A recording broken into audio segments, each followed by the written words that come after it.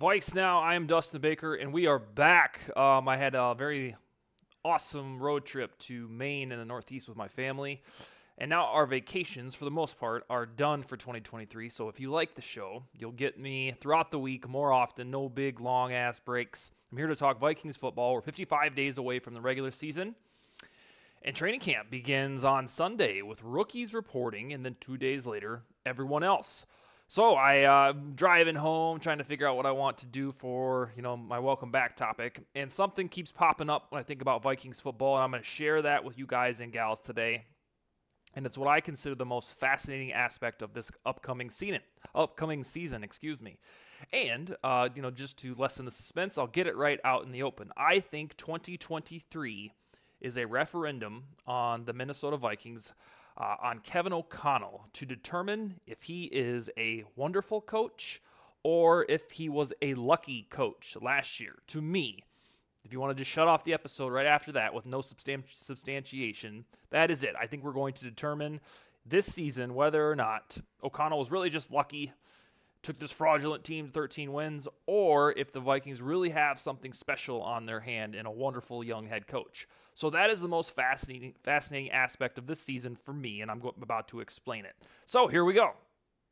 So the narrative all season long, I think once they jumped out to that hot start, beat the Bills in one of the wildest games you will ever experience, regular season or playoffs, but then got their asses kicked by the Cowboys. I think that is when firmly the narrative about where the Vikings frauds started. Because if you're going to beat the Bills in mind-boggling fashion, you can't go back home and get utterly crushed 40-3, was it, to the Dallas Cowboys. If you want to do that on the road, I get it. Sometimes you lay an egg and it just sucks. But at home, trying to be a Super Bowl contender and getting your ass just thrashed by a pretty decent Cowboys team, unacceptable. So I think that was where the dialogue started, that the Vikings were overachieving frauds.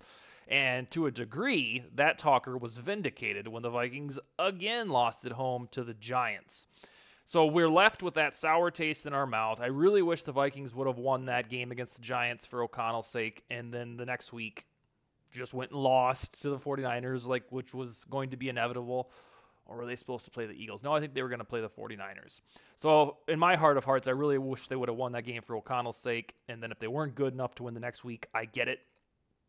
But it indeed was a scourge on an otherwise memorable and wonderful 13-4 season that all of the talker about, these guys are a bunch of bullshit frauds, was vindicated. Those men and women that said these guys aren't very good, they were right, because you lost at home to the Giants, who also weren't very good. And that sets up an offseason to determine, all right, well, this new coach that the Vikings got, is he the real deal, or did they just somehow really wrap their arms around this situational master stuff and get super lucky? I think we're going to get a verdict this season and continue to get a verdict in O'Connell's career on whether or not this season that we just went through was just all a bunch of luck. It feels weird to me that the Vikings would be the team that gets lucky all the time, and then this guy just isn't that good. But we're going to find out. O'Connell's season was the best in Vikings history by a first-year head coach, the 13-4. Before O'Connell stepped foot in Eagan and in Minneapolis, it was Dennis Green, who in 1991 or 1992 was 11-5. So that was topped by O'Connell. So you're getting. You got this setup that they moved on from Mike Zimmer after two really stale seasons where the Zimmer defense died. We wrote the obituary, and then the offense wasn't good to drag the rest of the enterprise to the postseason. So it was really neat to get a guy who could come in and win 13 games. But then in the immediate aftermath of the regular season and the playoffs, there was no respect for Kevin O'Connell. And I'm not just saying that as a guy who does a Vikings podcast and show here with you. I think he got like a nibble one Coach of the Year award.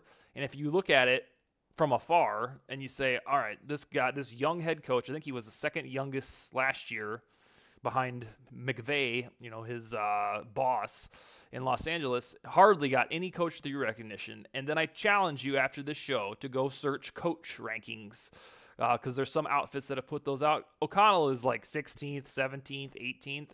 And I understand he only has 1 year under his belt, but this man was not given very much credit from transforming an 8-9 team to a division-winning 13-4 team. It was kind of like, yeah, they won a bunch of close games. Who cares? They lost in the playoffs. And if you would have told us last year at this time, the Vikings were going to be 11-0 and one-score games, you would be utterly excited, because that was their problem the past 2 years, was the defense coughing away points in the final 4 minutes of the second quarter and fourth quarter. And I would have told you, hey, the Vikings are going to finish 13-4. I'd say, oh, wow, we got a coach of the year on our hand in Kevin O'Connell. But no, he got no recognition for that. It was like a fringe talker when they were, 8-1 or 8-2. The odds suggested O'Connell was like the 4th or 5th best to win Coach of the Year. And then when the voting came out, in the end, the guy who in his first year led the team to 13-4, it was a nothing burger. It was like folks didn't even care. So I think this is setting it up for, like I said at the top of the show, a verdict, an announcement of whether or not the Vikings indeed have a wonderful coach on their hands, or just somehow this merchant of luck in his first year. So what do I quantify as a successful season? I kind of settled for the purposes of this show on the 10 wins theory.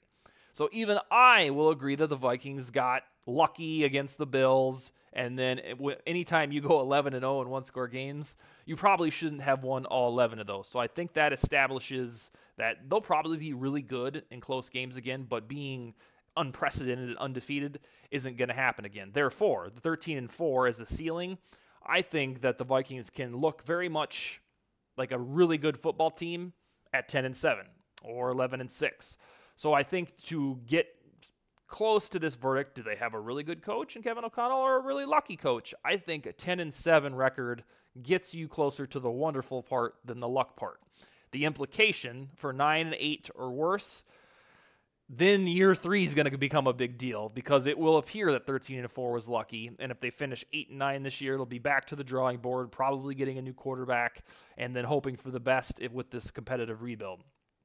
Now, 9-8, and you reach the postseason, then you win that first game and then really look good in the divisional round. That's a different story. But right now, I think for O'Connell to solidify himself as a really good coach who should be getting a lot of credit for 13-4, probably has to go about 10-7 this year. Anything south of that, they're going to, the pundits, and maybe even you will say, well, 13-4, that was a lucky year. They only finished 8-9 in 2023. Let's see how this dude does in 2024. So let's put it at 10-7 for the barometer of, all right, you got a pretty good coach on your hand going 13-4, was destined to regress a little bit, and then boom, went, 10-7, and hopefully a division title. I think this can be considered a litmus test. So you try to figure out,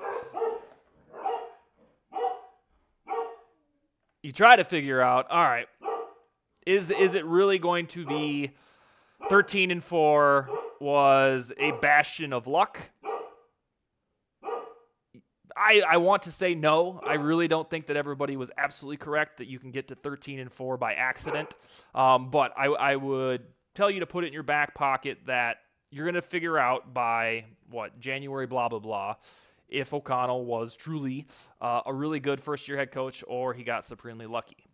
And then the homer take of this episode is, if it is 13-4, and then they follow it up again with 13-4 or 12-5, I don't know if this is being talked about or if you've thought it, in your heart of hearts. There's a really good possibility that the Vikings nailed the head coaching search last year, meaning that 13-4 out of the gate, let's say 12-5 the next year, 11-6 the following year, but boom, you've got a really promising head coach. And I think for the last 6 months, all we've been thinking about is, all right, well, they're going to regress, but how much is it going to be?